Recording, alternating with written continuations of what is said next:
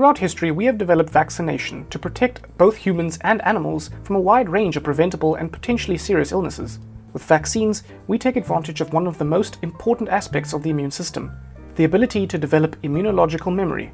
This means that once the person or animal is exposed to a particular pathogen, in other words, anything that can cause an illness, they will develop resistance to infection with the same pathogen in the future. Our adaptive immune system contains white blood cells known as T and B lymphocytes. These become activated during the first time or primary exposure to a pathogen. Once the pathogen has been fought off by our body, a population of these T and B lymphocytes, known as memory cells, remain in the individual. These memory cells remain on standby, ready to react quickly when the individual is re-exposed to that particular pathogen in what is known as secondary exposure. The immunological memory helps the immune system respond much more rapidly and effectively than during the primary exposure. As a result, the individual is generally protected from the development of disease symptoms. Now that we know about immunological memory, what about vaccines? Well, it simply means that we generate this memory effect artificially and at an early stage to prevent future disease.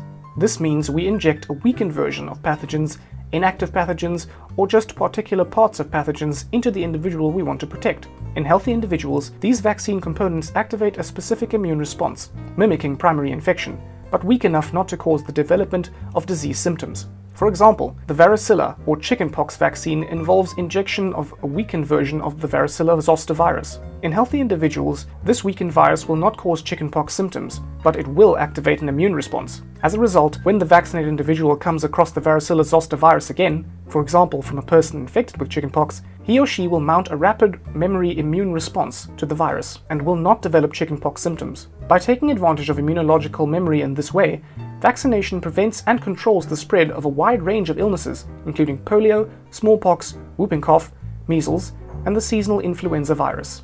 In recent years, there has been controversy over the safety of vaccination programs. To date, all credible scientific evidence strongly supports the importance of vaccination in avoiding preventable illness in individuals and populations.